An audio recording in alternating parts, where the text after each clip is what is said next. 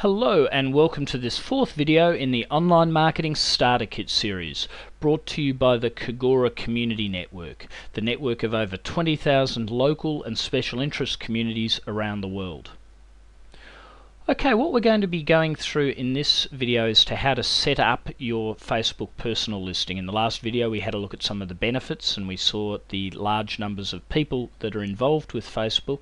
What we're going to do now is to show you from a marketing standpoint how you should go about setting up your personal listing, and then in the next videos we'll go through the process of setting up your business listing. So let's go across to Facebook and log in again and have a look at how this works.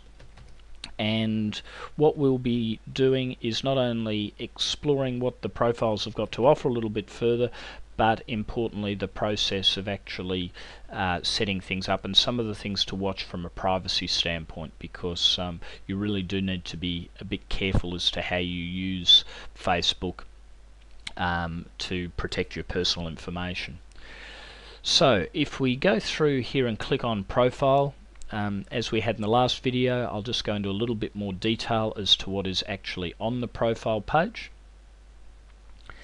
And the site's just being a little bit slow at the moment. Generally the speed on Facebook is pretty good, so you will have a good experience. They just seem to be a little bit slow right at the moment. Okay, there we go. Now, what I wanted to draw your attention to here is you get this sort of fairly basic information. I talked in the last video about the power of the feeds, and this is where as things are taking place amongst your friends, the people that you've got added to your site, that you'll find out what they have been up to. The other thing is that there are some standard applications that come with it, including a marketplace and importantly the groups. But you can add other different applications to it. And for instance, I added one here that has details of cities that I've been to, and I put that in because I thought it would be a good way of connecting with other people that have been to those places, and perhaps even people that live in those different areas that might be interested in doing business with us at Kagora, because we have that sort of common interest. If we come down to the section where, like we did in the last video, you'll see these keywords where people will be able to find you, and you'll be able to find other people that share your interest in books and movies and interests. So let's go through and see how you actually go about editing your profile and putting some of these things in. So they have a number of tabs, and what's important as you work your way through these is that you're conscious of the privacy settings. This isn't my actual birth date. You should not ever put your birthday on the web. This is how people steal your identity and get credit cards, and unfortunately Facebook is still not defaulting to this, so please change your show my full birthday in my profile to don't show my birthday in my profile. At Kagora we default it that way so that we are looking after people's privacy. You can go through and put your contact information, details of relationships. The important thing is setting up your personal information. So all of that info that we saw there is really quite simple to put in. What you do want to do is put commas between phrases that you think people might want to click on to search. And I don't obviously spend a lot of time in front of TV or at the movies, but these are very popular areas a lot of people do fill out.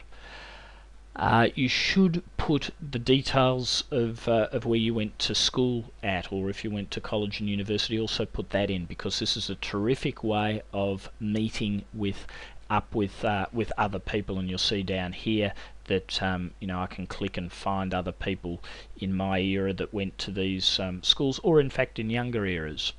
And what's interesting is that I am the only person that left in 1981, where there are lots and lots of them, of people a bit younger than me that are taking advantage of Facebook. Importantly, those demographics are changing, and more older people are starting to come onto Facebook. Similarly, you can put in the details of your current business as well as work history. Again, building reputation so that people want to do business with you.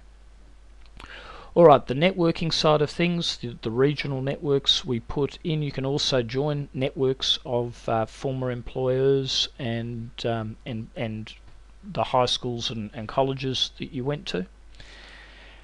And the other thing that we strongly recommend is that you browse the groups and go and find different groups of people. There's a search feature up here and a browse feature, and there are just lots of interesting things that are out there and lots of interesting people. So go out and explore, and importantly, there are lots of other people that are doing exactly this, that are a part of different groups. So go and find ones that are relevant for you, and again, just be aware that you might encounter some communities that perhaps aren't quite as family friendly as you'd like. But for instance, here there are over 3,600 people that are friends of the RSPCA, the Society for the Prevention of Cruelty for Animals. So if that's one of your passions, go and join the community and get your name out there, and also at the same time get your business out there. So thanks very much. Hope that was helpful, and please join us for the next video where we'll go through setting up your business listing. Bye for now.